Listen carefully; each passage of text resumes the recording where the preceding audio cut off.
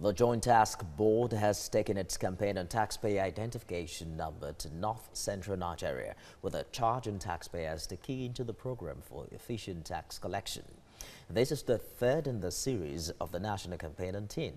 Correspondent Ibrahim Alege has more.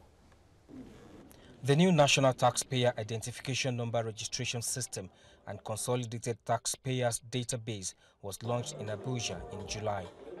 Kwara State is hosting the North Central launch of the program. The chairman of the Joint Tax Board, Babatunde Fowler, disclosed that the new Taxpayers Identification Number Registration System improves on the efficiency and output of the entire tax administration process.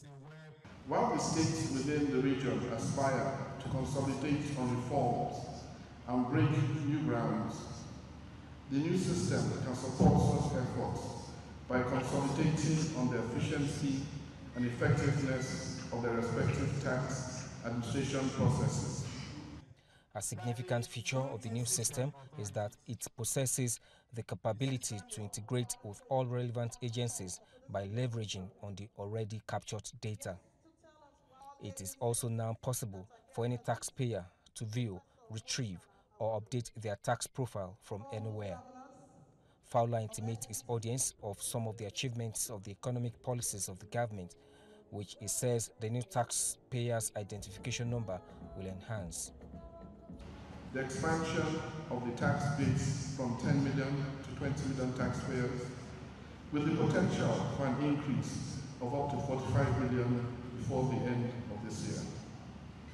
Exponential growth in the IDR collection at the sub-national level by 46.11% from 800 billion in 2016 to 1.16 trillion in 2018. To all internal revenue service chairmen, we must ensure that the drive to improve the tax system is given top priority, and it's also key that we publicize the importance of having a tax identification number TIN in order for us to have a consolidated database. The new taxpayers identification number is to enable tax authorities to efficiently manage their taxpayers databases and grow tax base as well as internally generated revenue. Ibrahim Alege, TVC News, Ilorin.